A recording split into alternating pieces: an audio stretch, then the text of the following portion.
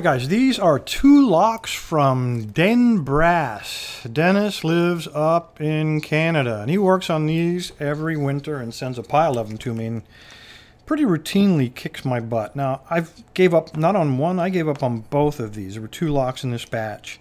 This one comes with some instructions and it said pick clockwise, open clockwise. So I tried that and I got nothing, no luck at all, not even a fault set. So I ignored the instructions and I tried to pick it counterclockwise. I got a fault set and messed with it, but I never got it open. So I put it back and tried it for another couple of nights. No luck whatsoever.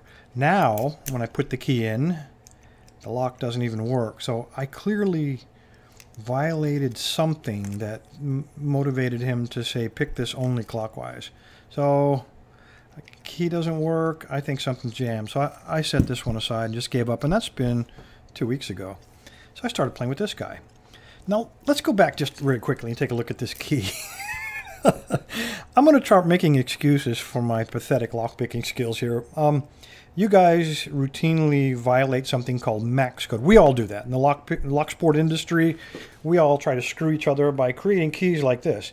Now max, M-A-C-S, and I'll put a link for it down in the description, stands for Maximum Adjacent Cut Specification.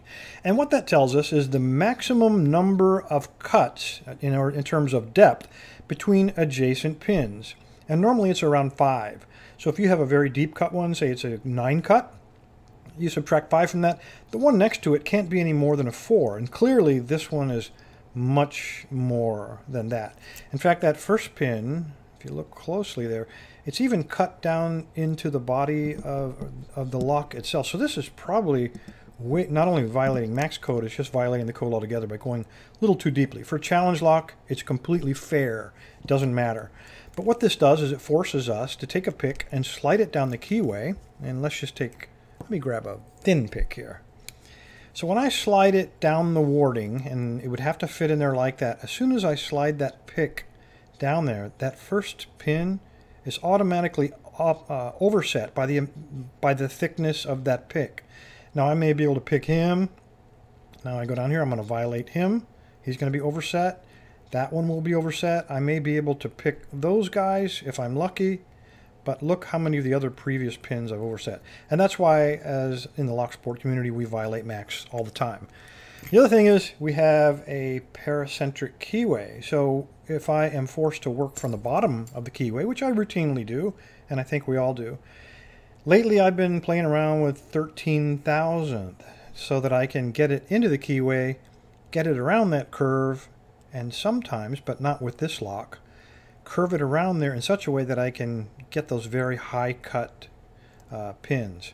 This lock doesn't allow that. You can see that even with a 13,000, there's no way he's going to bend around that warding. Just no way at all. Just not going to happen. So I would put it to you that given these very, very high cut pins hiding behind these low cut pins, at least with this lock, I wouldn't have been able to pick it anyway. Probably not going to happen. Then I picked up the second lock, and he's a schleg. We've seen him many, many times, and this one's in perfect shape.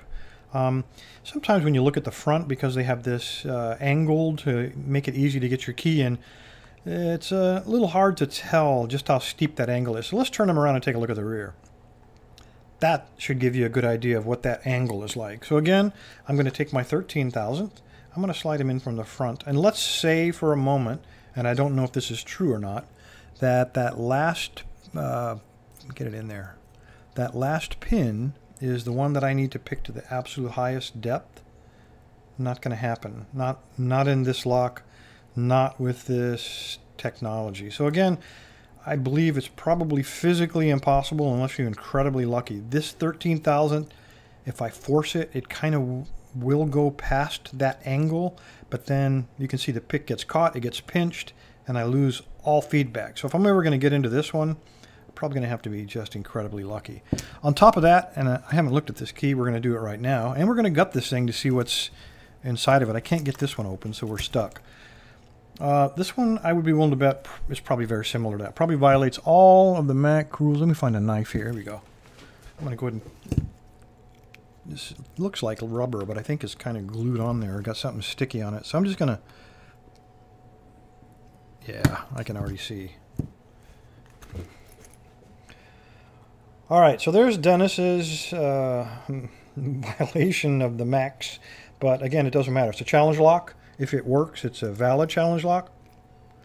And that's what I mean by getting hard to get in there.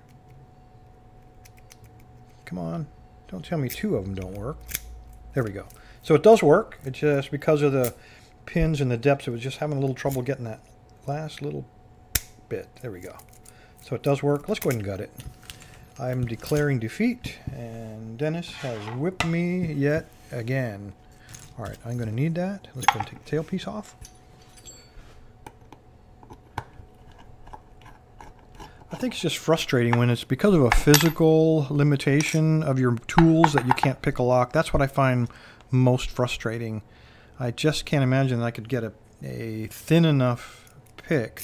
I've got some 10,000ths on order. They're coming to me. I'm not holding my breath. They're a pure experiment, but I think they're going to be way too thin. Something as thin as 10,000th, I don't think you're going to be able to get enough feedback to make it worth your while. Okay, in addition to these crazy, crazy cuts, take a look at this. It looks like we have at least 2 pin-in pins, number 3 and number 5.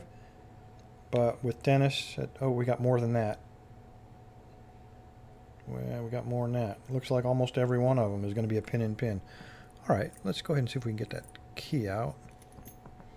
And not only that, looks like Dennis has done some threading for us. So that's the way it goes. What's that saying? Sometimes you're the bug, sometimes you're the windshield. Today, I'm the bug.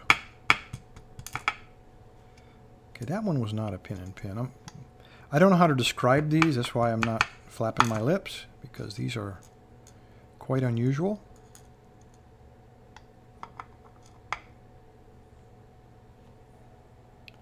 All right, every single one is threaded, all 6. And grab some tweezers here and straighten these guys out. Almost all of these are pin-in-pin for sure.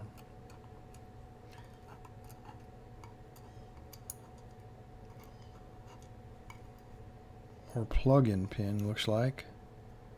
Nope, that's just used to be a serrated, now it's been turned into a T-pin. All right, let's go ahead and completely gut it, and then we'll take a look at all the pins.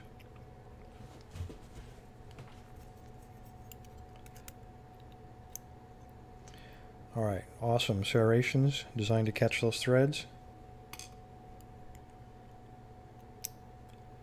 All right, we have a serrated, looks like a serrated spool, handmade. The pins on the springs on those two are both the same, looks like. I'm just going to leave them. They don't want to come out. Number 3. It is a spool interrupted only by serrations. And that was a key pin, but it was in there with the key with a point pointed upward. So we just modified a key pin. Oh, wow. And we got kind of the same thing here. Yep. Look at the workmanship on this. Just awesome.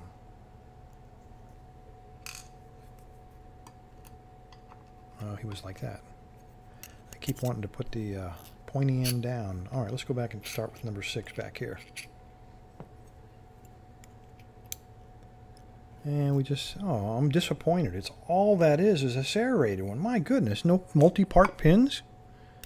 And number 5 looks like another one of these serrated spools.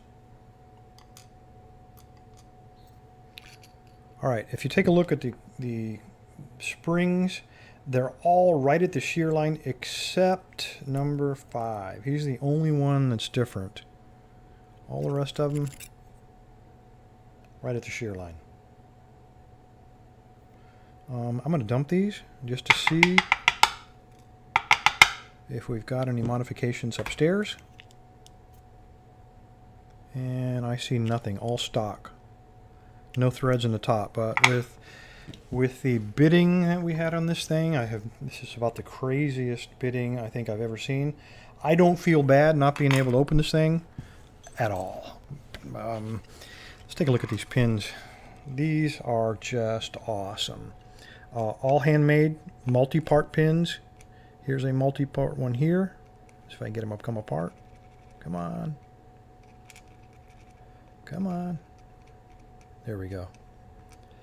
This is a multi-part pin. I wanted to say these were as well, but they're just finely machined, and those brakes, I thought they were different pins, but they're single parters.